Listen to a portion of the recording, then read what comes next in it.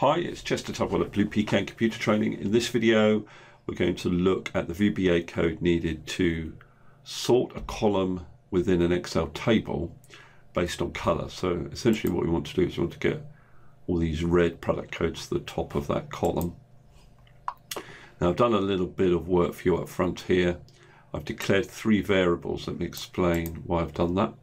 So first of all, I've declared a variable for the worksheet, and I've set that to the active sheet. Then I've declared a variable for the table that I'm going to sort in. You declare that as a list object. And then I've set that to the transactions table, which is what this table is called, transactions. And then I've set a variable for the column I'm going to sort by as a range, and I've set it down here to equal the product ID column. Now that'll just make the code a lot neater. It will do the actual sorting down here. I won't have to include all this information because I've already done up here. So I'm going to start with a with statement, and I'm going to refer to the table list object,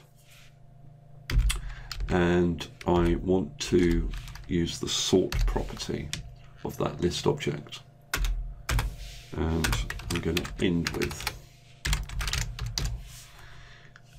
Now, with that sort property, I'm going to refer to a property of it called sort fields. And the first thing I'm going to do is clear any existing sort fields. Then I'm going to apply my own sort field with the add method. And that has a number of parameters that we've got to use. The first of which is key, and that's just asking for the column we want to sort by, and I've already defined that as sort col, the product ID column, comma.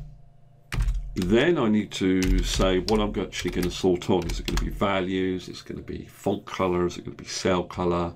Or whatever. Well, it's going to be cell color for us. Now a little trick for you: if you do Control Space, it opens up the IntelliSense list. And if I start typing Excel sort on, you'll see we have here Excel sort on color, but you could also sort on font color. So we're doing cell color.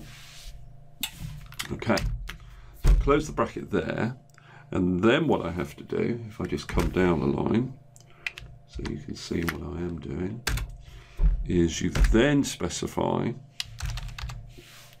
sort on value property, the sort on value property. I'll indent that just to make it clear as a continuation of this line. And I'm going to refer to its color. Now the color, this is going to cause an error when I do this, but no, it's not actually. The color, I'm going to specify as an RGB color. So if I select that cell, and I go to more colors, custom, you can see the RGB value there, 255510. So I can say RGB 25551,0 as bracket. And then the last thing I need to do is to apply the sort, the apply method. Okay, so that's the code that you actually need. That's what actually does the sorting, because it's been made a lot simpler and neater by setting up all these variables beforehand. Now let's play it and see if it works, and there we are. You get the those cells with that font color at the top of the list. Okay, thanks very much for listening. It's been Chester Tugwell at Blue Pecan Computer Training.